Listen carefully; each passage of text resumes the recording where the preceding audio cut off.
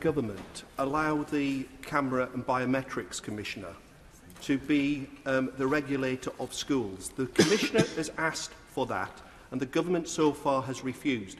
Why is the Government refusing a regulator to ensure that the rules and regulations that the Minister keeps referring to are being adhered to by every school in this country?